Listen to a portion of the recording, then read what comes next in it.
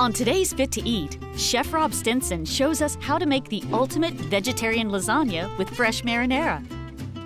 Not only is it meat-free, it's completely gluten-free as well.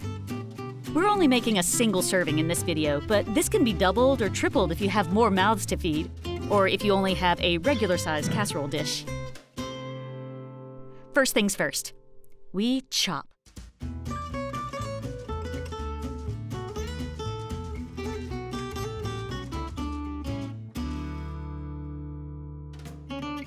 Heat a teaspoon of oil in a large pan.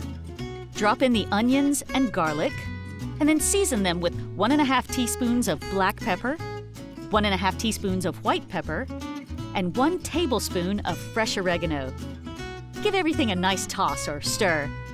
Then deglaze the pan with a little bit of water or white wine if you're into that sort of thing.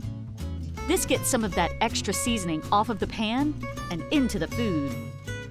Next, add in 6 ounces of canned crushed tomatoes and season with 1½ teaspoons of basil, 1½ teaspoons of black pepper, and 1½ teaspoons of white pepper. Give it a hearty stir so all the flavors get to know each other a little better. When everything starts to simmer, add in 3 tablespoons of vegetable stock. Use the salt-free vegetable stock if you can. Bring the heat down to low. Add in 3 more tablespoons of vegetable stock and 1½ teaspoons of basil. Let it simmer for 15 minutes while stirring occasionally.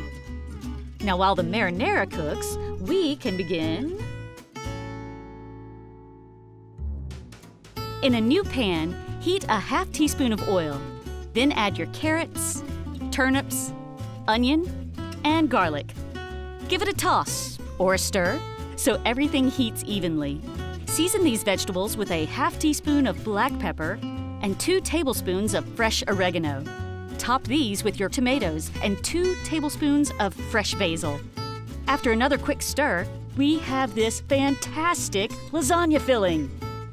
Now typically, lasagna is layered with wide pasta noodles, which you could use if you wanted to.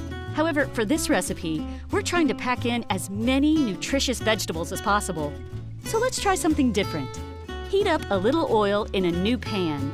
Now you'll want this oil to be extra hot. When it starts shimmering around the pan, add in the yellow squash slices. Sear these until they're tender. We'll want these a little firm, but not too firm. Once the squash slices are ready, remove them from the pan and place them in a spare dish. Place 2 squash slices in the bottom of a small casserole dish. Take about 1/3 of the filling mixture and place it on top, followed by some marinara. Make sure everything is nice and evenly spaced out. Add in another layer of squash, another helping of filling, and some more marinara, followed by yet another layer of squash, the rest of the filling, and even more marinara. We'll have some leftover marinara to serve on the side.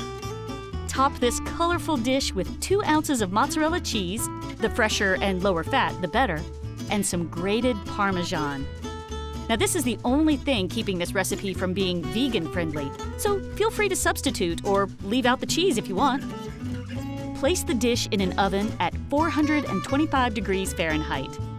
Once everything has baked through and the cheese has just started to brown, you'll have the ultimate vegetarian lasagna that's fit to eat.